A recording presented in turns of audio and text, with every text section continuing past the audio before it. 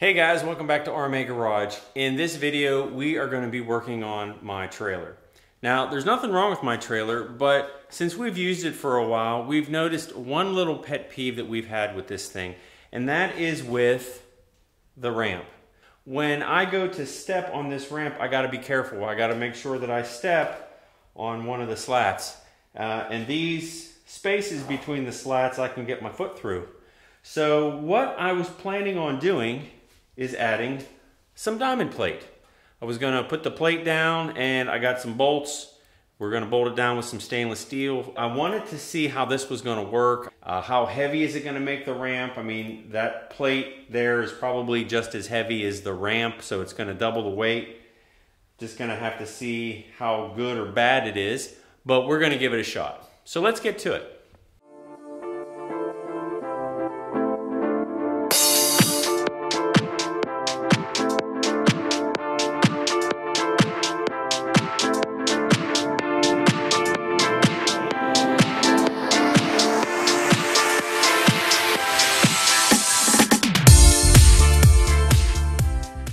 The diamond plate is on, and it fits very well, actually. It's pretty much the exact size that I had figured.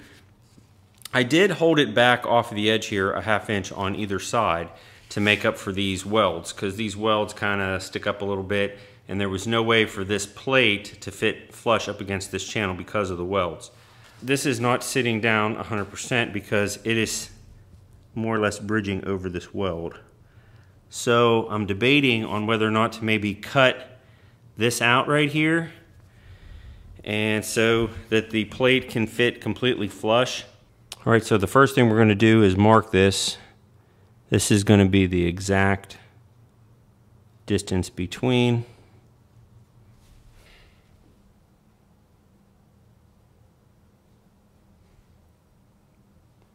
All right, so those are marked. A little bit of change of plan. Instead of doing a U shape, which I was thinking before, is we're just going to cut this down and then across, because then we can use a Sawzall with a metal blade.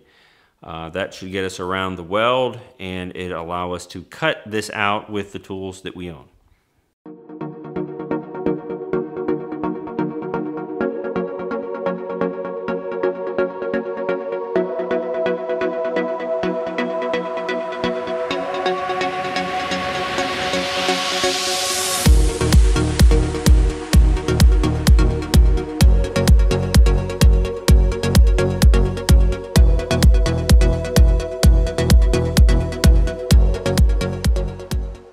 We cut it a little strong, but that's okay. We got plenty of space. We still have good bearing, and looks like it's gonna work. So the next step would be to put the fasteners in. Well, we ran into our first problem. The way this trailer locks into place is that this would push down and then it would slide right over top. Well, because we have another 1/8 inch thick plus the diamonds, this is now not going down all the way. So we took the diamond plate off just to see how this mechanism works, and we're going to close it, and it does push it down probably about 1/8 to 1/4 of an inch, so it kind of bows the pushes it down quite a bit. All right, we've come up with a solution. So what we're going to do is we're going to cut the diamond plate out where it would rest on the end of the ramp. So we marked the end of the ramp right there. You see the scratch mark where that thing comes down. So that is going to correspond with cutting this out, and we just have to make 2 cuts. Hopefully it'll snap off. If not, we'll have to do a little bit more creative cutting.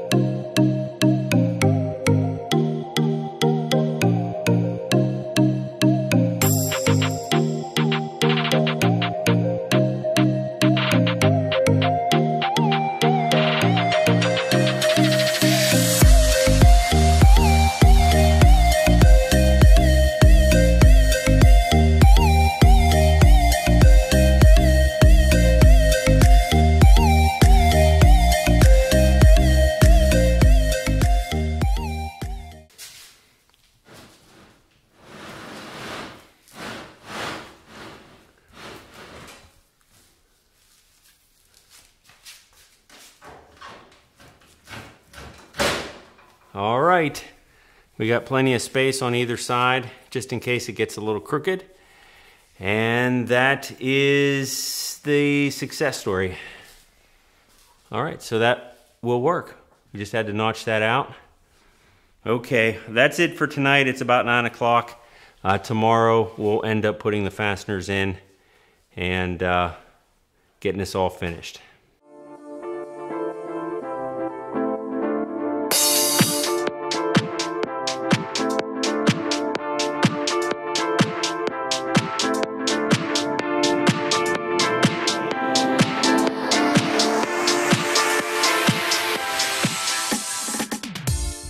We are back day 2. So we got the plate on, it's centered.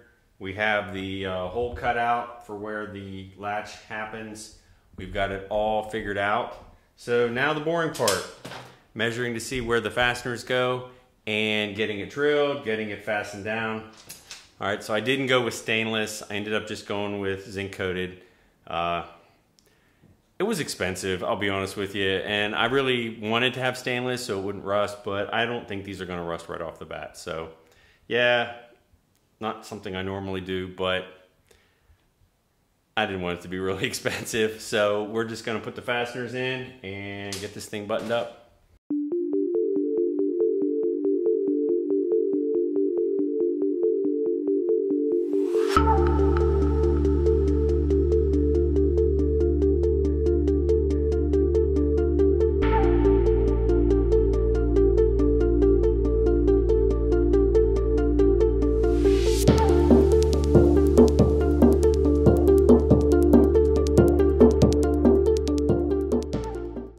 I got it all bolted down.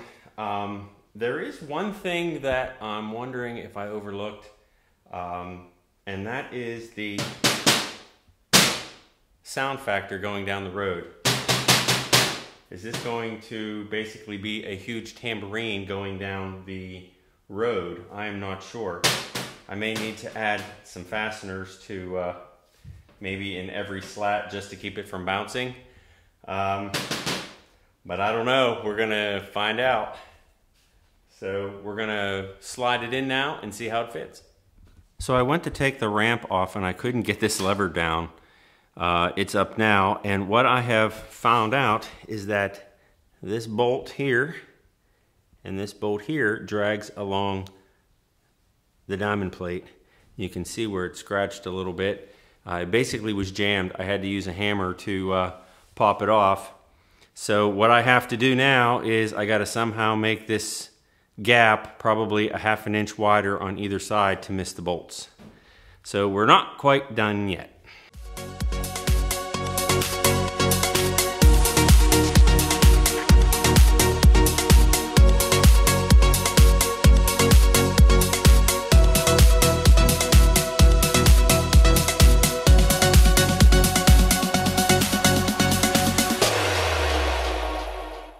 All right, guys, that was a little bit of a struggle, and my line is a little off right there, but don't look at it, it's fine.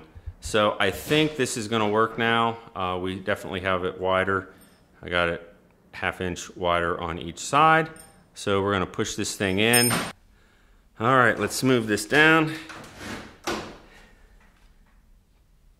Perfect, we got space on that side, space on that side.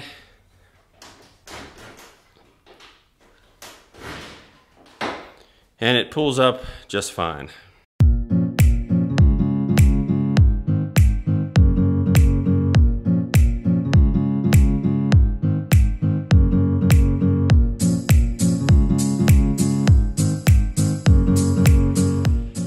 All right, guys, we got the ramp done, and we're gonna see how it works. See if the noise from the aluminum bouncing off of the ramp is going to make a huge noise going down the road. So I may end up testing it before we actually make a long trip. That would be horrible to hear that sound for 2 hours. So anyway, one other thing, I broke a bolt. Apparently I wrenched on it too hard and it just disintegrated, twisted it right off. So I have to replace one of my bolts in the corner. I tried to find one out of my box, but I couldn't find one. So anyway, just thought I'd show you what I did to improve my ramp. If you guys like this video, please click the like and subscribe, and don't forget to click the bell so you won't miss our next episode. Thanks for watching, and we'll see you soon.